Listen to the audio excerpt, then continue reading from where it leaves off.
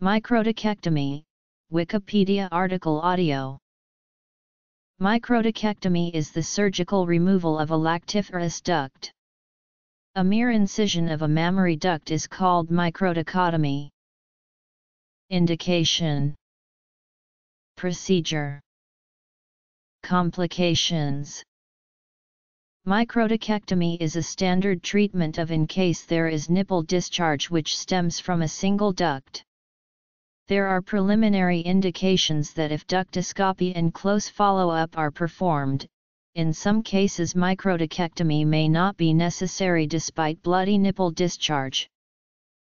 Duct excision may also be indicated for the treatment of recurrent breast abscess and mastitis.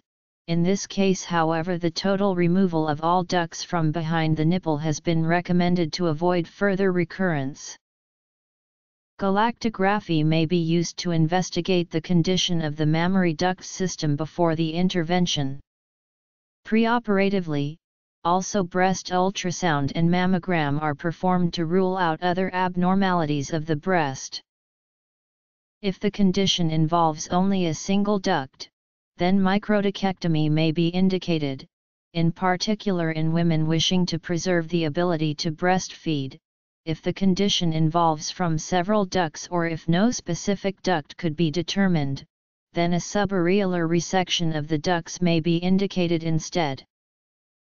A radial cut or preferably a circumareolar cut is made and a milk duct is removed. The removed duct is normally sent for histologic examination. The excision can be directed by ductoscopy. Possible complications of the procedure include temporary or permanent alternation to the shape, sensation, or pigmentation of the nipple, such as a minor change to the contour of the nipple areola region. Although microdochectomy usually preserves the ability to breastfeed, nonetheless the loss of breastfeeding ability is a known complication. Furthermore, infection or hematoma may occur, and there may be a poor cosmetic result.